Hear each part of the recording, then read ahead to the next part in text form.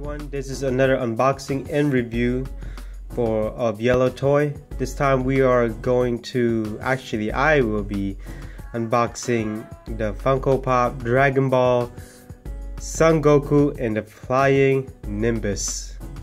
This is the in front of the box right here.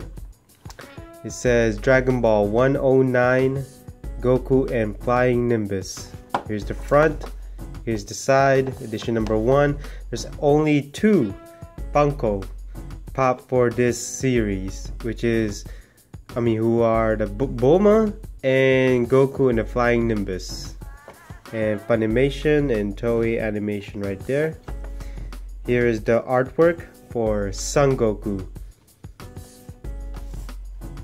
Well, let's unbox it. Just so you all know, this is actually quite a heavy box. It is no joke. I would say this is one of the few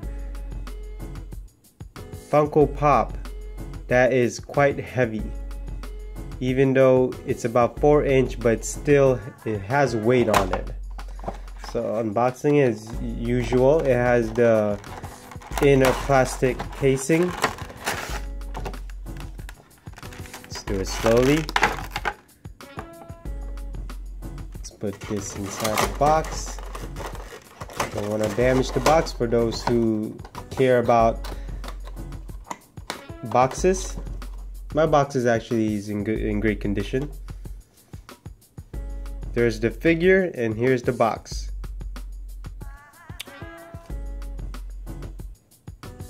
As you can tell, there's Goku right there. Well, let's check it out. In terms of colors, you have the black, the tan, the purple. It's actually purple here, and then the red bands right here. And there's the Flying Nimbus in yellow. And there's Goku tail.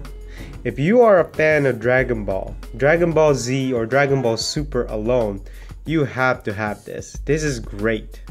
Again, it is heavy for a 3.75 inches of Funko Pop right here. Here's the side. There's the staff. There's Goku's tail, and there's Nimbus tail right there. There's the back, and here's the front. Now, as for the figure itself, like I said, its weight. It's very heavy. I would say it's close to being a pound. And in terms of defects or any marks, scuffs, I don't have anything except for that white spot right there. If you can see that, where my fingers right here. Let me see if I can get it closer. There we go, as you can tell. And other than that, I don't really see much of any scuffs and marks. They did great with the hair.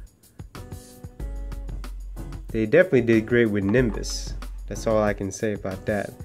And the staff actually curves, as you can tell. It curves right there.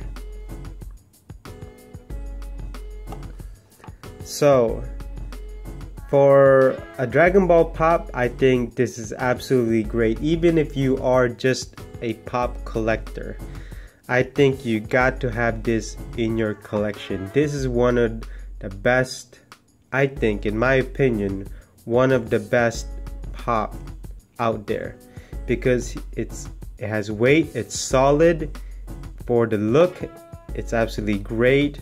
If you're a Dragon Ball fan, you know who this is. Even if people don't know who it is, they look at it and say, wonder who that is, or where this character is from. I don't know what else to say.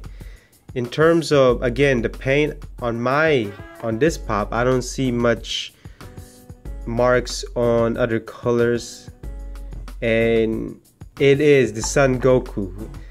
I would actually prefer this than the normal Goku, or even the Super Saiyan Goku Pop. Now, I do have the Super Saiyan Goku God Pop, which I will unbox and review some other time. But for now, this is on the spotlight, and I think this is great. As you can tell, the finer details in Nimbus is great. It is like a cloud. And this is the original Son Goku. And like I said, this is not blue. This is more in the purple shade of colors. And this is how I expect Goku to be in pop form. But that is my unboxing and review of the Dragon Ball Funko Pop Goku and the Flying Nimbus. I'll see you in the next unboxing and review. This is Yellow Toy. Bye-bye.